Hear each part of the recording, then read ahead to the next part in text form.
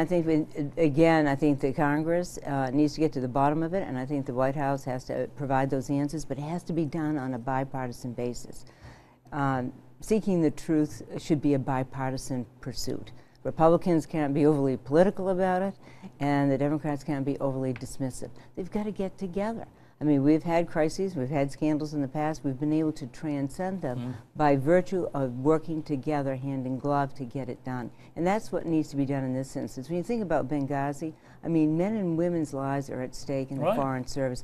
I worked on these issues in the 80s. I co-authored the legislation that created the Diplomatic Security Bureau, the Regional Security Office, and the Accountability Review Board.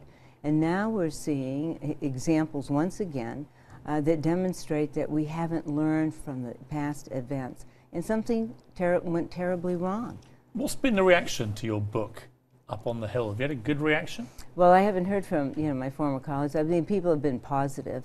Do they want to hear this message? Well, I think so, because there are a number of people, both in the House and the Senate, that want to work together and get things done. They understand just what you said, is that it's the politics over the policy. It's become a perpetual campaign. There used to be a time period where the first year after the election, you sat down with the President and the Congress, you synchronized the agenda, and you plowed through the issues. That didn't mean to say that you didn't have fierce debates. I just think everyone's in permanent election mode. They are. And at the moment, electioneering in American politics means attacking. That's right. So everyone's in permanent attack dog mode. It's like Reservoir Dogs. No, and I think the national interest of America is not being served. No, it isn't. It's to the detriment of this country. That's why I decided to write this book. I wasn't planning on writing a book when I made my announcement not to seek re-election. But I was encouraged because I want to make the point to the American people, this is the time to change it. They have to change it. And there are ways to do it in real time through the technology that you use so well. Yeah. Absolutely.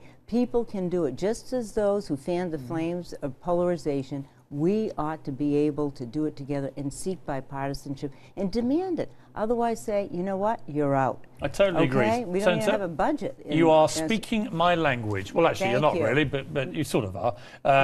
It's English, isn't it? It's a common language. Fighting for common ground, how we can fix the stalemate in Congress. Terrific book. I urge everyone in Washington, never mind the viewers, Washington, go and read this book and wake up to what is happening. Thank you very much for joining me.